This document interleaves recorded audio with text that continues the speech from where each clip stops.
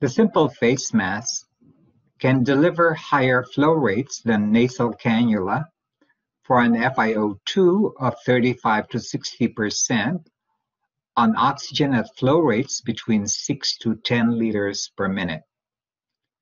Simple face mask is a low flow delivery system similar to a nasal cannula.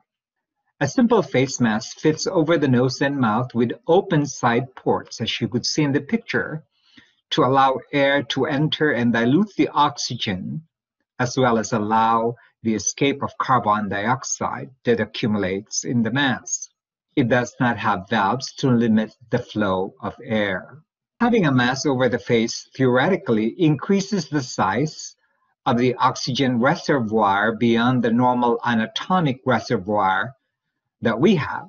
Therefore, a higher FiO2 can be delivered. This device is often used when an increased delivery of oxygen is needed for short periods of time.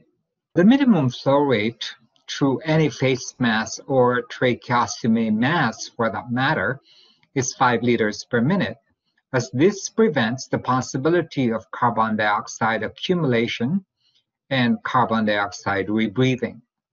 Oxygen via a simple face mask at low flow rates does not routinely require humidification.